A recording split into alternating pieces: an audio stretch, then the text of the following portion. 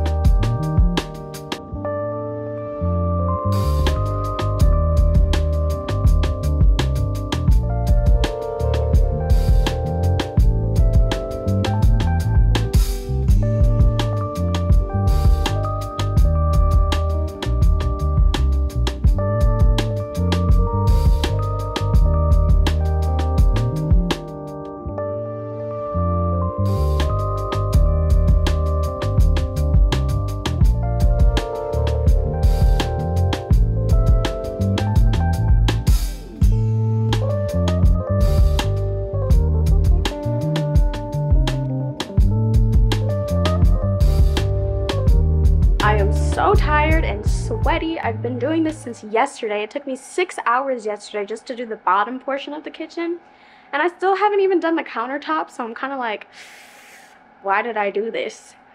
But I'm in it now. Like, there's no going back. I'm in it to win it, so I have to finish it. But I'm like, dang, why did I do this?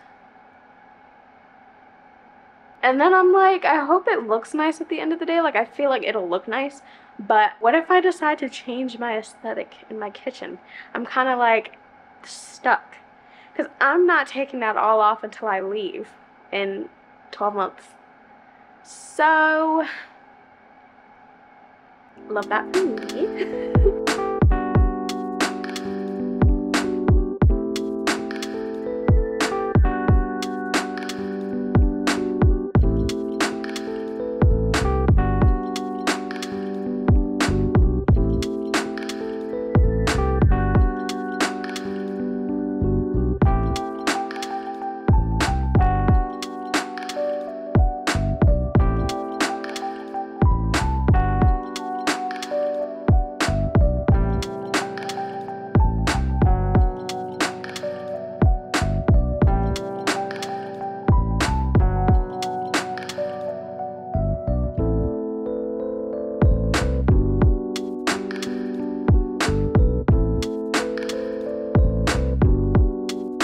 this point, I was literally about to pass out from exhaustion, so I did have to stop, but I got this far. I did this side of the kitchen.